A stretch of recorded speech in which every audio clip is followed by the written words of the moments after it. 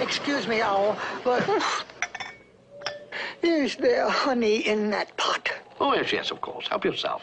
Now, as I was saying, this is just a mild spring zephyr compared to the big wind of 67.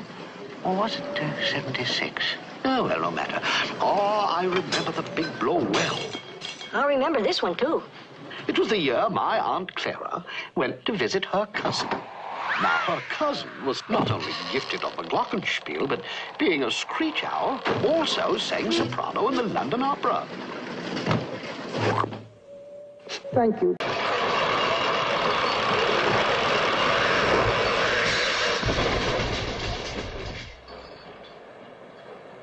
Oh, dear. Oh, dear. Yum, yum. Oh, Owl, I don't mean to complain, but I'm afraid I'm scared. Now, Piglet, chin up and all that sort of thing. A rescue is being thought of. Be brave, little Piglet. It's awfully hard to be brave when you're such a small animal. Then to divert your small mind from your unfortunate predicament, I shall tell you an amusing anecdote. I beg your pardon, Owl, but I think we're coming to a very big waterfall. Please, no interruptions.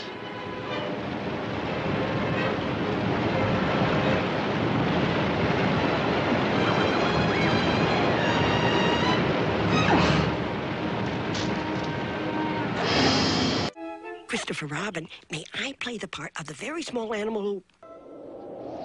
No, I'm not coming out. It's too dangerous for such very small animals in all that very large wind. But you can't stay under there forever, Piglet.